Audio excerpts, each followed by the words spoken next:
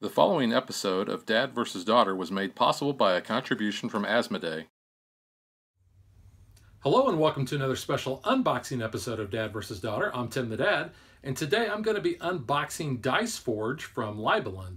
Now this is a game where we're going to be crafting our own dice. We're going to roll the dice, and those are going to give us resources like gold or moon or sun shards or even victory points. And that's going to allow us to go on quests to kind of get cards. It's going to allow us to do different things. We're going to be able to buy different dice spaces to put on the die in order to get better resources, or even maybe a little, take that against your other opponents. So let's open this up and see what kind of dice forging we can really do.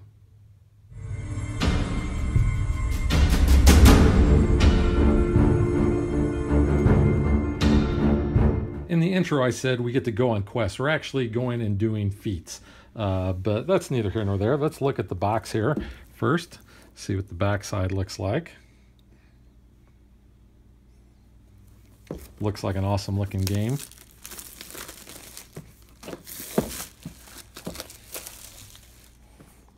Alrighty. I see the little dude there on the crystal. Whoa, looks like we got a special card. Oh, turn it right side up. 27 victory points. Not really sure what it is. So we have our hero aid here. This is like our reference. It's probably all the different cards and what they actually do.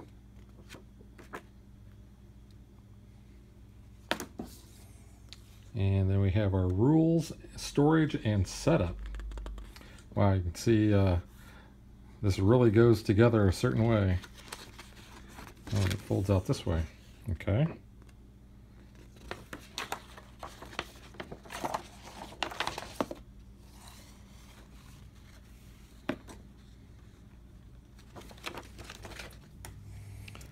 Okay, we have our player boards. So we got green and orange, and looks like there's a couple in there. Let me go ahead and open that up. Take a look and see what the other ones are.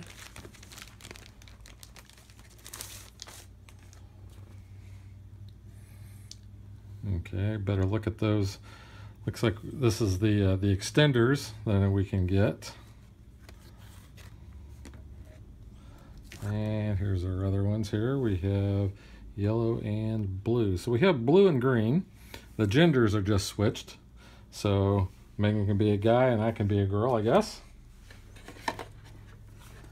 Okay, let's see. This is a fancy little wrap there. And let's see.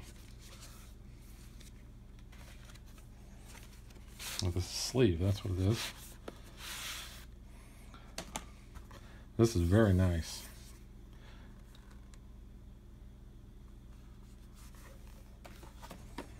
And we have the board. We're going to fold out, and then we have notches where the cards are going to go. So when we go on feats, we're going to pay the cost. This is like a sun gem, and there's like a moon gem there. Looks pretty cool.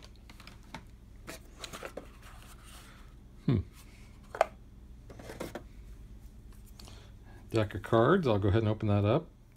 Okay, just kind of go through the cards here real quick. These pigs kind of remind me of Angry Birds.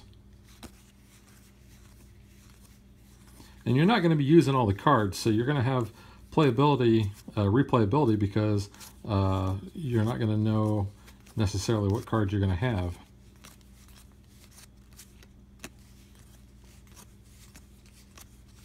And some cards you remove for different player counts.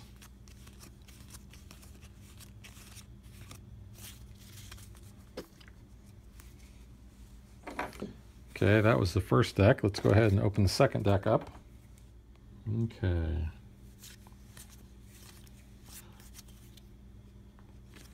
artwork looks pretty cool.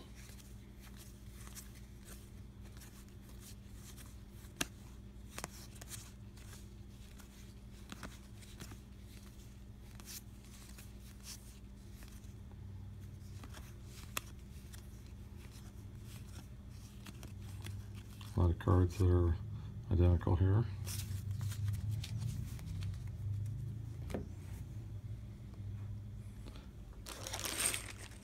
So we have all these different dice faces we're going to use, and you can see they look just like the back of Legos, even though I probably can't really say Legos because they're probably copyrighted, I'm sure, by the Lego company. We have our little dudes.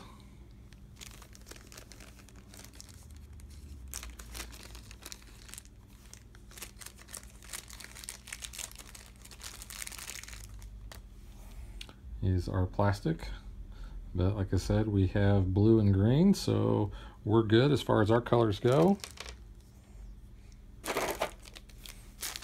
These are the tracking gems for our player boards. I'll go ahead and open those up.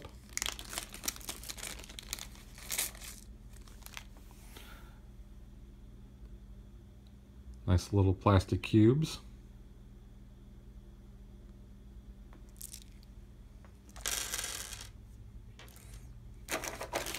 And then here are the dice. I'll go ahead and open those up. There you can see the dice. Now I have noticed right away that there is a darker die and there is a lighter colored die. The game is for 4 players, so there's 4 of each of those different colored die there. And those look like they go right in these slots here in the insert.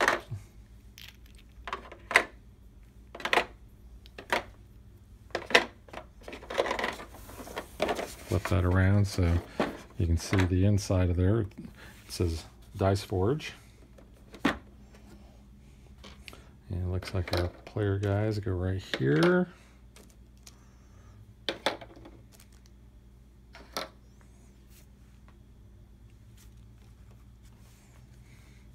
Then possibly the deck of cards. And I'm sure there's a way to sort them out. Oh, and I didn't show you the back of the cards, so let me do that right now. I think these guys are called the Masters. But really cool artwork on these.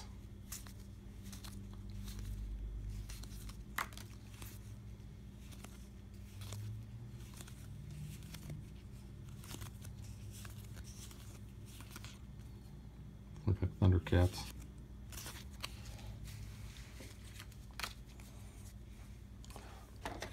Let's show the back of these since I didn't do that either.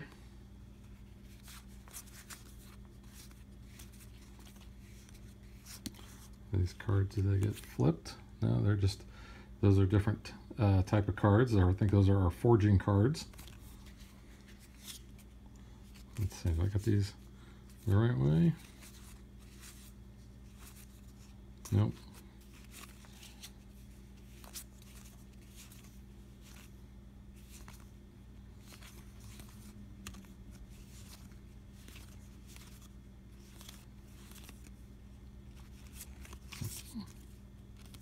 Hope it is the right way. I'm looking at my cards in a dyslexic manner here. Okay.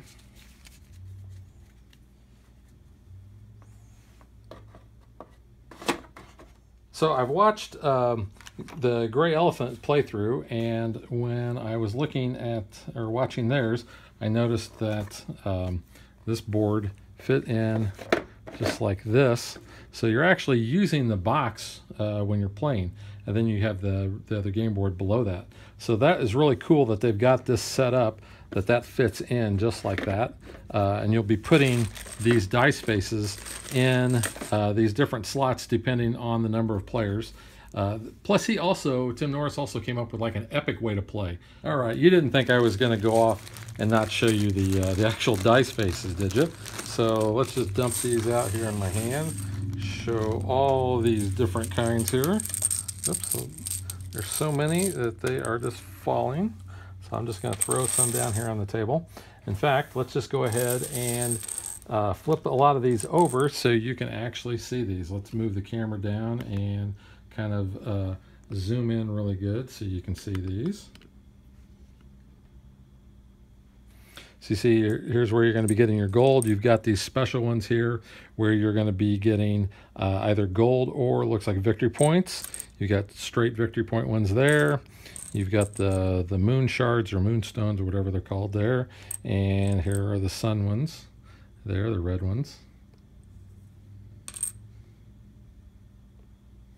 But yeah, all different kinds. You know, some that are dual purposes. Some have pig faces on them. But these look really cool. In fact, let's just go ahead and grab a die here. And so you can see that this just pops together just like that. And then you're going to just roll the die after you get all those on there, and whatever number comes up, that's the resources you're going to get. The instruction booklet kind of tells you how everything goes back into the box, and I'll show you the little diagram that it has there. But you can see it has you separate the cards out based on their cost and type. You've got your spots for your dice, and it tells you how to set the dice up. The lighter color, you're going to put all one gold and one of the sun shards on there. And then on the darker looking dice, you're actually going to put a 2 victory points and a 1 moon shard on there. So you can see everything kind of has its own place in here.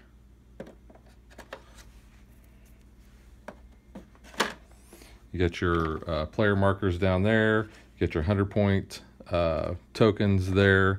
You get your cubes aligned, and then your player boards. I'm not really sure what the well would be for, but you've got your player boards that go right there that hold your cubes in. Your dice faces actually go back onto the temple, and it goes back into the sleeve, and it comes with this nice little band to kind of keep that all together. But then you'll put your player board in there.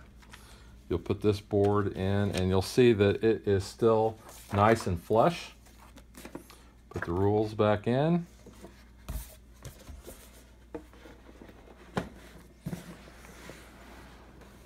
Close the box up, and you're all done. So that is Dice Forge, and we will catch you guys next time.